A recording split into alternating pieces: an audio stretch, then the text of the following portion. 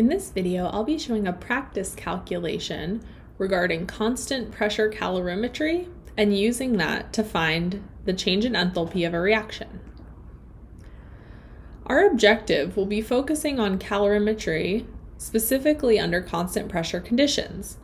Both of these types of calorimetry were discussed in detail in a previous video.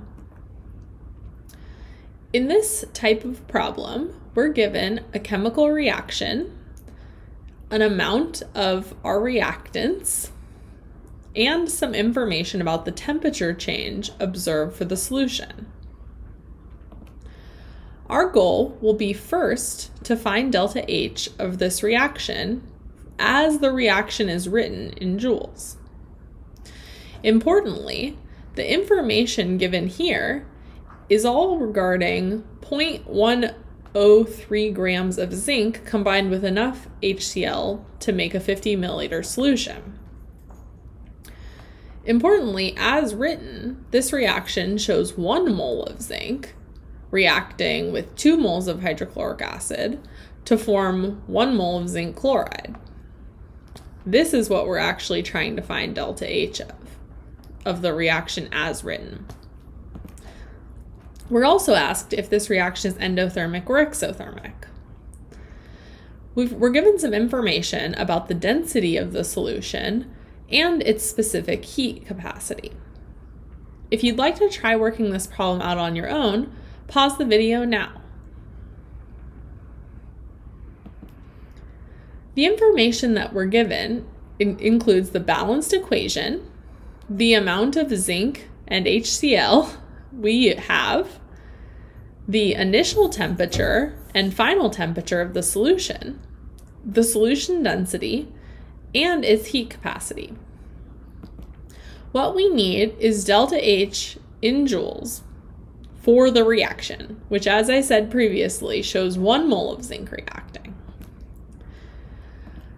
For our strategy, let's keep in mind the relationship for constant pressure calorimetry that we discussed in the previous video. That is that the heat of solution can be expressed as the mass of solution times the specific heat of solution times the change in temperature of the solution. Importantly, because this is taking place at constant pressure, Q of the reaction here, which is equal to negative Q of the solution, is also equal to the change in enthalpy. Our first step in our strategy will be to find the mass of the solution using its density. Next, we'll solve for the heat of solution using all of the variables relevant to the solution that I just described.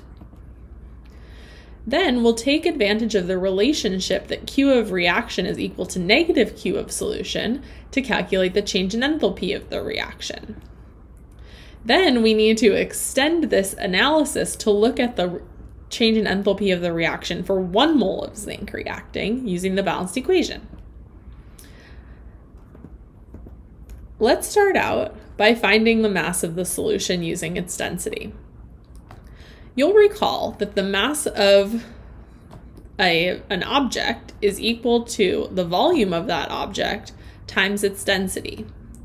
In this case, we're talking about the solution. So the mass of the solution is equal to the volume of the solution times the density of the solution. The mass of the solution is what we're trying to find, for the reason that we want to put it into this expression for the heat of solution. The volume of the solution is given as 50 milliliters. The density of the solution is given as 1.0 gram per milliliter. This means that the mass of the solution is equal to 50 grams. Next, we can solve for Q of solution using the above expression. We now have the mass of the solution. We have the specific heat of the solution given in the problem.